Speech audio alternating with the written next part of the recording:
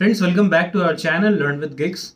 In this video, we will cover the difference between all selected and all except DAX functions, which is very important Power BI interview question, and you can expect the difference between either of them in almost every Power BI interview. So you have to understand the practical difference between these three properly. So do watch this video completely till the end for the proper understanding of the difference. And friends, a lot of you keep on messaging me how to learn Power BI from scratch, how to learn the other skills like SQL and Excel and even Python also from scratch, so that you can basically compete in the market. Basically, you can get the exposure of real-time projects, the real-time complex data sets. So for that, I would recommend you to go for Codebasics Data Analyst Bootcamp, where they are providing quality content at very affordable price, and after completing the bootcamp, you are basically job ready in the market. So that's the main feature of this bootcamp. Let me show you what I'm talking about on the screen. So this is the bootcamp that I was talking about. So whenever we go for a paid course or a paid bootcamp, we look for two important things. One, is it affordable or not? Second, is the quality of the course or the bootcamp good or not? I would say in both of these criterias, this bootcamp is at the top. Means it is very affordable. As you can see, it is 4,800, and at the same time, the quality of the content is very good. And you can see they also provide no question asked refund policy within 30 days of enrollment. Means within 30 days, if you don't like the bootcamp, they will return all of your money. So a win-win situation for you. So this is the bootcamp journey where you will be learning Excel, Power BI, SQL and Python. Okay, all the relevant skills that is required for a data analyst and which is as per the market standards. And along with these skills, you will be learning how to make online credibility. They will be helping you in resume preparation. They will be also providing you strategies how to apply for job applications. Also, they will be helping you, assisting you in interview preparation, and also they are providing virtual internship, okay, which you can also include in your resume. So at the end, after doing all these things, you will be job ready in the market. So this is a brilliant bootcamp which you can go for. I will be providing the link of this bootcamp in the description box of this video. Please do check it out. Now let's get back to the main topic of this video. So to understand the difference between all selected and all except, here I have used AdventureWorks dataset, basically all the tables that have been provided in AdventureWorks dataset, and you can also download this dataset from Google. It is freely available, and correspondingly I have a data model with respect to these tables. Now on this particular table, you can see I have product color and their respective total orders. So I am using products table and here sales table. Okay, total orders is basically a simple sum of sales of order quantity. To understand all function, first let me show you the official documentation of all function. See, all function, what does it do? It returns all the rows of a table or all the values in a column, ignoring any filters that might have been applied. Okay, so this is the main line of all function. Okay, it will return all the rows of a table if the table is specified, or it will return all the values in a column if a column is specified as an argument in all function. So you can see here all function takes table or column or columns as argument. Okay, so this is the syntax of all function. Now let us see in our report how we can understand this all function. So for that, I will create a measure over here. I will name this measure as all measure. To include this all function here, I will make first use of calculate function here, pull my measure, that is total orders that we have calculated, which is basically the sum of quantity. Then here I will make use of all function. And now in all function, as I said, it can take table as an argument, it can take column as an argument. I will first take here table as the argument. So here I will give product table as the argument, because in this table visual I have used product color of products table. So to understand the concept of all, we will make use of here product table. Okay, so products table, close the bracket of all, close the bracket of calculate. Now let us see what does this measure returns here. I will pull this all measure here and let us see the result. So you can see here all measure is giving us the result 84174, and what it is the summation of all the total orders. Okay, summation of all the orders 84174. So what it is doing, basically it is ignoring all the filter context applied on this visual. It is ignoring this product color filter and giving us the entire result as the result in each row of this table visual. Okay, this is the result of all measure. Now what will happen if I give any particular column as the argument here instead of entire products table? So what I will do, I will first make use of one column here. For example, I will make use of product color. Let us see what will happen here. Product color. So see, nothing changed because we have used product color only as the filter over here in this visual table visual. But if I make use of here some other column, for example, if I make use of, for example, product name here, now let us see what will happen.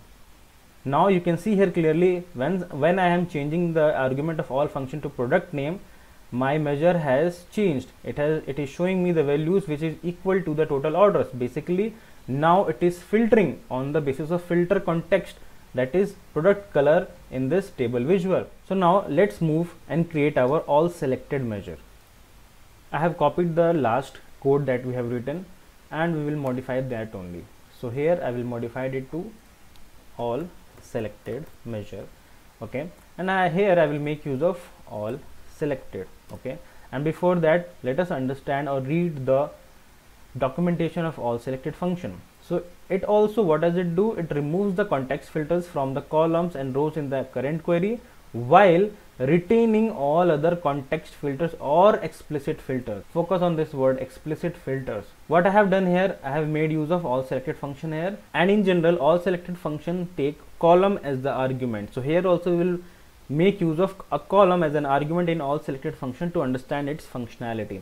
So here I will make use of color column. Okay, whatever we have used here to understand it better. Now let us see what is the result of this measure gives us. So our measure is completed.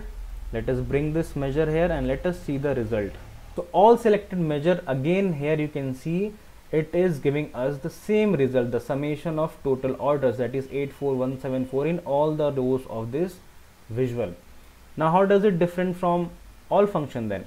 So to understand the difference, what I will do here, I will make use of a slicer here and I will pull basically product column in that slicer. So I will make use of a slicer here.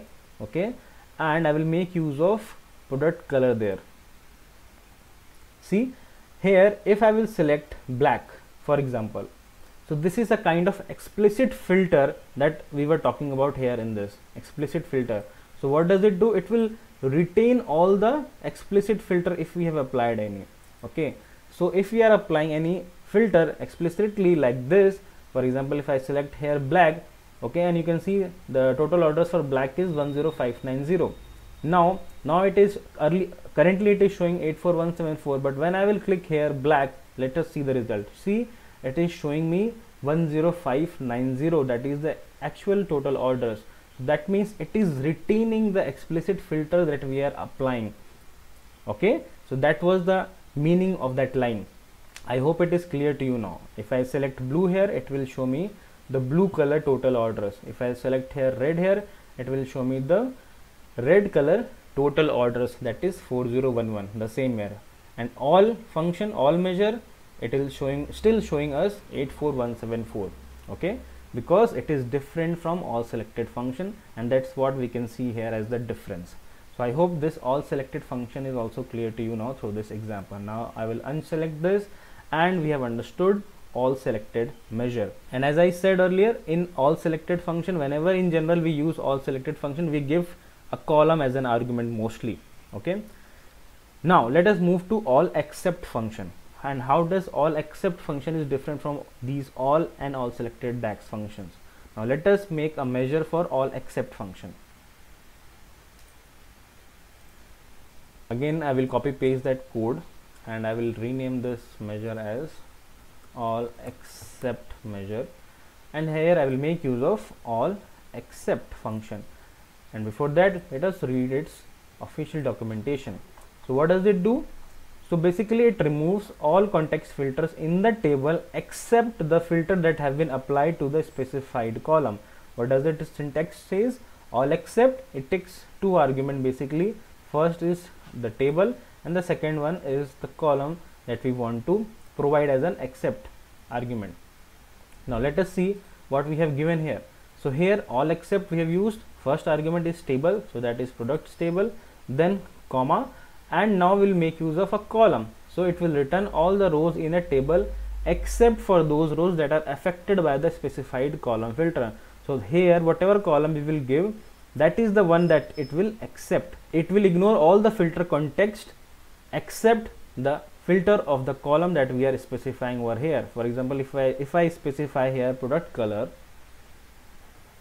okay, product color. Now let us see the result of this measure. Now if I'll pull this Allexcept measure over here, let us see the result. What does it say? It will show us, and as you can see here, it is showing us the exact orders of total orders of different colors. For example, for black it was 10590. Again it is showing this measure as 10590. So what is it doing? Basically it is keeping the filter context of product color and ignoring other filters. But here as of now we have not provided any other filter context here. So for that what we can do, we can pull other columns over here. For example, if I again pull here product name, let us see what will happen. So let me delete this and show you. So you can see here we have pulled product name also as a filter here in this table visual. It is ignoring the filter context, it is ignoring the other filter context, that is product name filter here.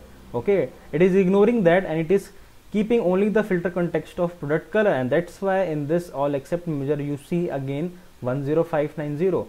So now let me remove this product name filter over here and again go back to the original form with all the measures over here, all measure, all selected and Allexcept, giving us the different results in different situations.